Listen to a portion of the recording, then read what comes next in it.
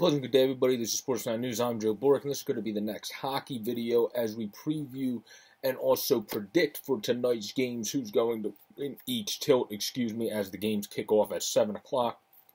Now 5:30 Eastern, they kick off at 7 Eastern, as the first game is the Colorado Avalanche versus the Montreal Canadiens, which obviously you would think I'm going to go full-blown Avalanche in this game with how the Canadiens are playing. I'm wrong, just because Jonas Johansson last season, when coming over to the Avalanche, looked like he was fitting well into that system. He had a nice little run there at the end there. But this season, it's been struggles for him, and according to RotoWire, he's the one that was confirmed.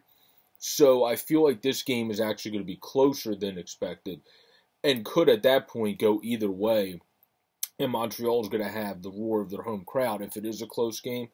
So this is a game that I kind of put at a hold, which is basically a 50-50 split, just because Johansson, if he plays to how he played at the end run last year, which was actually really solid for him and the best he's played in his NHL career, been solid in the AHL, then they'll be fine, and the Avalanche are going to roll through the Canadiens like you would expect. But if Johansson's been a little leaky like he's been this year, and not as good as he's been last year when he went over to the Avalanche, then I think this game has a chance to really be a 3-2, 4-2 game because of an empty net goal. And then at that point, it can kind of go either way. So that's why this is a game that is not just pick full blower Avalanche to me. Now, when it comes to the Blues versus Lightning, both have 12 wins, 12-7-3 Blues versus the 12-5-4 Tampa Bay Lightning, who are, of course, the back-to-back Stanley Cup champion. In this game, it is going to be Ville Husso confirmed against Andrei Vasilevskiy. Now, this is the reverse. If this was last season, you would say that you would definitely, in this goaltender matchup, we're still going to definitely 100% favor Tampa Bay. Vasilevskiy's the best goalie in the world.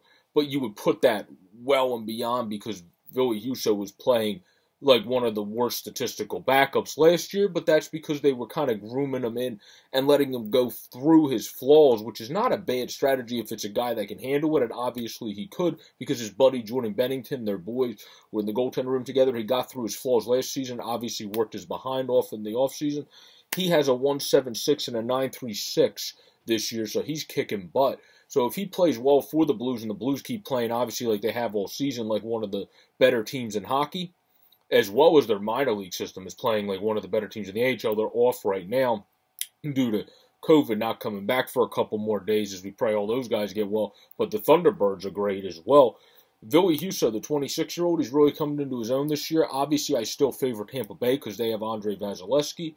But this is no slam dunk because Ville Husso is playing really well. If the Blues keep playing the way they're going, this is a close game, but I would definitely favor Tampa Bay and predict Tampa Bay slightly by like a 5 percentile in that one to Tampa Bay. Where in Colorado's game, I would say just because of Colorado to like a 10 to 15 percentile, I would predict Colorado. But again, Johansson has to play more like he's played last season rather than how he's played most of this season. Next game, Buffalo Sabres against the Panthers. The Sabres have been a lot more competitive this year. I have to give them credit. Unfortunately, Dustin Tokarski, who's been playing really well, and Craig Anderson were both out now, so that ain't good. You have Aaron Dell expected to be in, who's been a very good career minor league goaltender. Unfortunately for him, he's a guy I've always loved in the AHL. I'm a guy that covers the AHL for Flyers Nitty Gritty and does NHL stuff. I love both leagues, but NHL-wise, he hasn't always been the squeakiest clean guy. He's only had some runs. He's really struggling this year.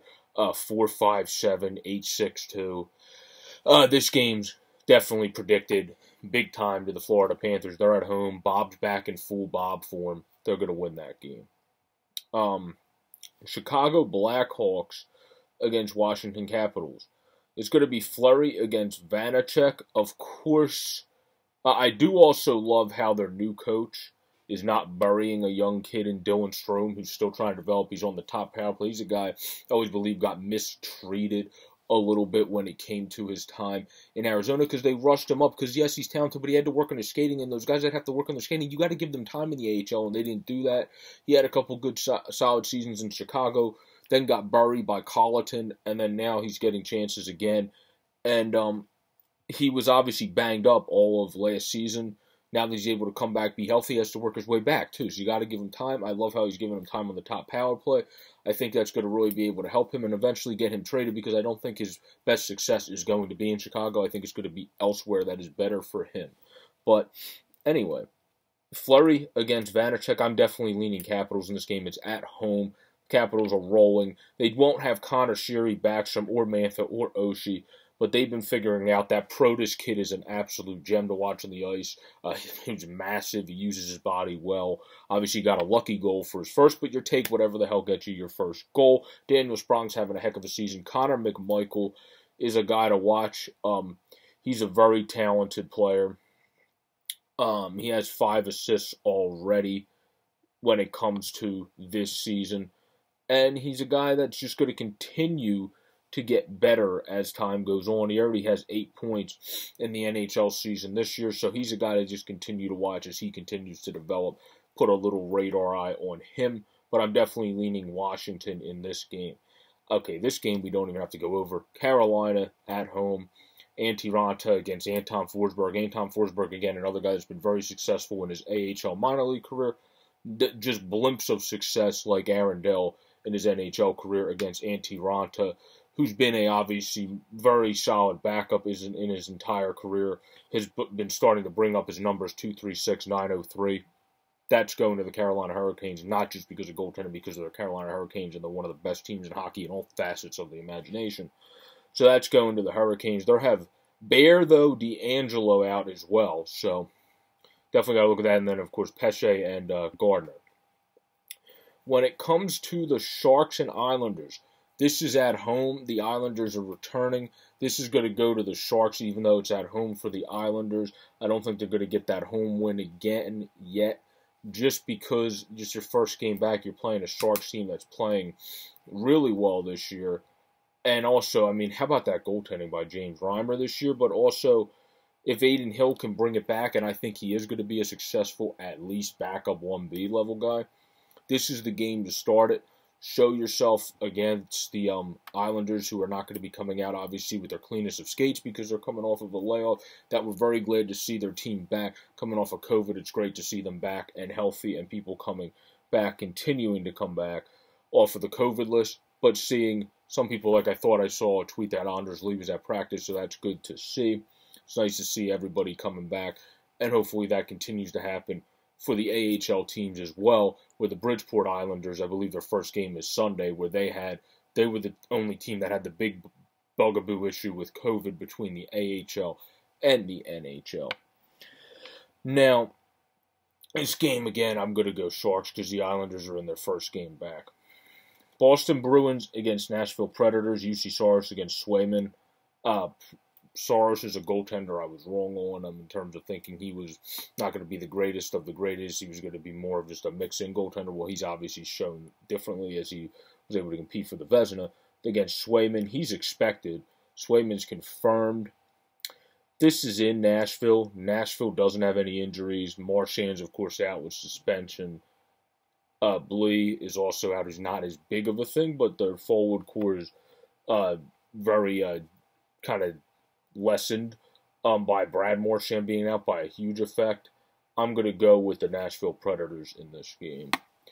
New Jersey Devils against Minnesota Wild. That's going to be the Minnesota Wild. They are at home. I think they're going to keep rolling. Rossi's out, Spurgeon's out, but they're going to keep rolling, and they're going to keep doing well. And then when it comes to, this is a tough game to pick. There's Lincoln's against Ottinger. Ottinger's one of my favorite young goaltenders in the league. Pirlo and I always talk about him, how he's the guy that I think eventually is going to be just, they're going to run with, even though Holtby's back. He obviously was playing well early on. The injuries, also Anton Khudobin's off play, led to Ottinger being able to come back up.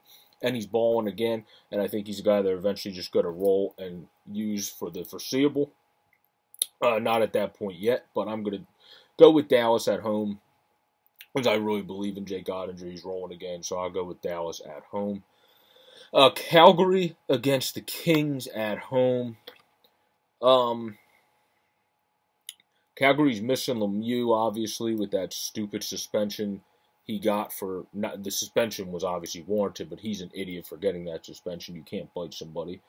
And then Sean Walker's out, Antetokounmpo's out, Byfield and Akil Thomas fill out the rest of that injured list. And then Kinval, if I could speak, Tanner Parsons and Brett Ritchie are out for the Calgary Flames.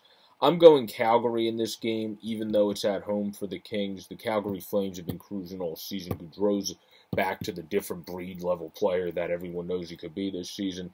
Obviously, Elias Lindholm was kicking butt. Matthew Tkachuk, that one goal he scored in front of the net this year when he just dangled it through his legs, and that was absolutely nasty. And he's an absolutely ridiculous player, unicorn-type player. So, yeah, definitely going Flames.